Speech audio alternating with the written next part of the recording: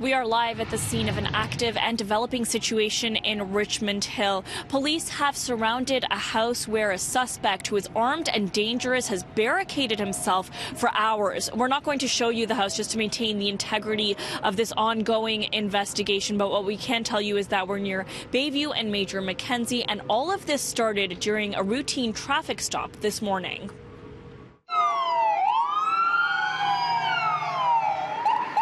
Police and emergency response units rushed to the quiet neighborhood, now the scene of a shootout with police. Shocking. I was a little shaken up. I was like what's going on today? You know, normally it's pretty quiet here, but not today. At 10:30 this morning, York Regional Police say one of their officers pulled over a driver near this gas station at Bayview and Major Mackenzie. That's when the driver pulled out a firearm and started shooting at the officer. The officer shot back. You know, at this point, this individual did not start shooting at people randomly. This was as a result of the interaction with the officer and specifically shooting at the officer. They weren't shooting at members of the community.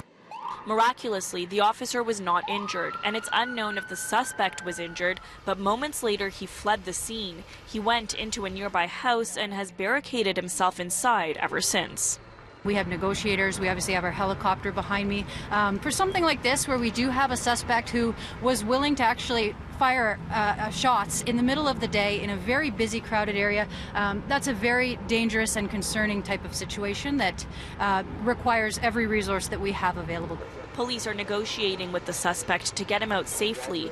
Police say the priority now is keeping the community safe. Several houses in the area were evacuated, and there are significant road closures. Dozens of neighbors watched in horror as the events unfolded.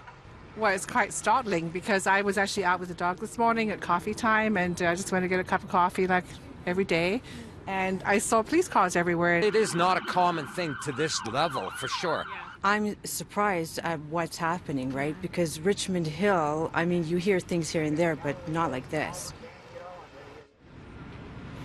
Luckily, there were no hostages inside the house, and again, negotiators have been coming and going for hours. We also know the SIU has confirmed it is investigating this shootout. We will bring you all the developments as they become available.